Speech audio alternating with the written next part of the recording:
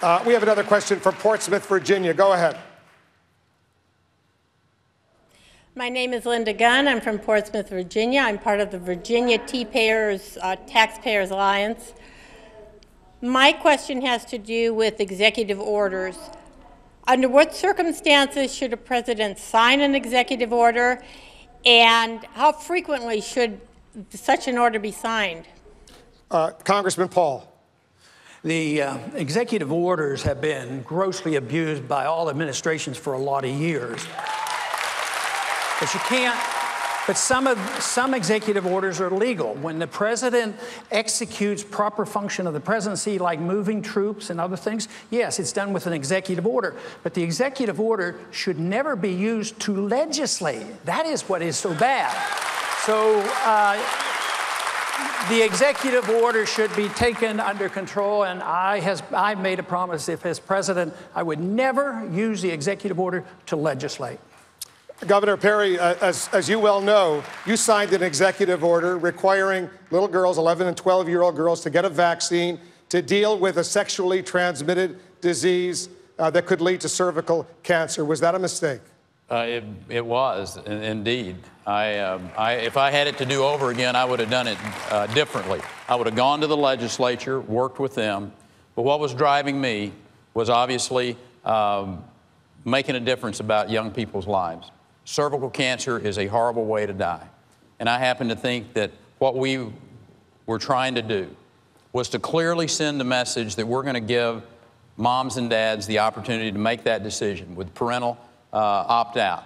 Parental rights are very important in the state of Texas. We do it on a long list of vaccines that are made. But on that particular issue, I will tell you that I made a mistake by not going to the legislature first. Let me address Ron Paul just a minute by saying I will use an executive order to get rid of as much of Obamacare as I can on day one. Congresswoman Bachmann, do you have a problem with anything that Governor Perry just said? You're a mom. I'm a mom, and I'm a mom of 3 children. And to have innocent little 12-year-old girls be forced to have a government injection through an executive order is just flat out wrong. That should never be done. That's a violation of a liberty interest. That's little girls who have a negative reaction to this potentially dangerous drug don't get a mulligan. They don't get a do-over. The parents don't get a do-over. That's why I fought so hard in Washington, D.C. against President Obama and Obamacare. President Obama, in a stunning, shocking level of power now, just recently told all private insurance companies, you must offer the morning after abortion pill because I said so, and it must be free of charge. That same level coming through executive orders and through government dictates is wrong. And that's why, again, we have to have someone who's absolutely committed to the repeal of Obamacare, and I am. I won't rest until it's repealed. Governor Perry respond. Was what you signed into law, that vaccine for 11 and 12-year-old girls, was that, as some of your critics have suggested, a mandate? No, sir, it wasn't. It was very clear. It had an opt-out. And at the end of the day, this was about trying to stop a cancer and giving the parental option to opt out of that. And at the end of the day, you may criticize me about the way that I went about it, but at the end of the day, I am always going to err on the side of life.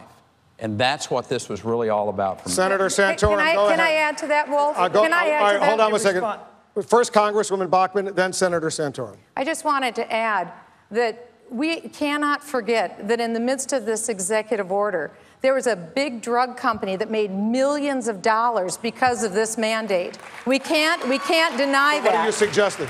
What I'm saying is that it's wrong for a drug company because the governor's former chief of staff was the chief lobbyist for this drug company. The drug company gave thousands of dollars in political donations to the governor, and this is just flat out wrong. Right. The question is it about life or was it about millions of dollars and potentially billions for a drug company? All right, I'll let Senator Santorum hold off for a second. You got to respond to that. Yes, sir. The company was Merck, and it was a $5,000 contribution that I had received from them. I raised about $30 million. And if you're saying that I can be bought for $5,000, I'm offended. Well, I'm offended for all the little girls and the parents that didn't have a choice. That's what I'm offended for. Yeah, I think we need to hear what Governor Perry's saying. He's saying that his policy was right. He believes that what he did was right. He thinks he's going about it the wrong way. I believe your policy is wrong.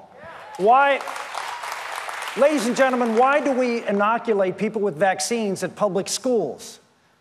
Because we're afraid of those diseases being communicable between people at school. And therefore, to protect the rest of the people at school, we have vaccinations to protect those children.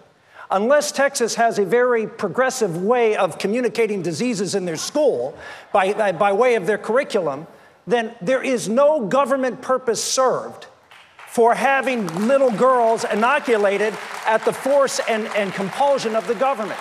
This is big government run amok. It is bad policy, and it should not have been done.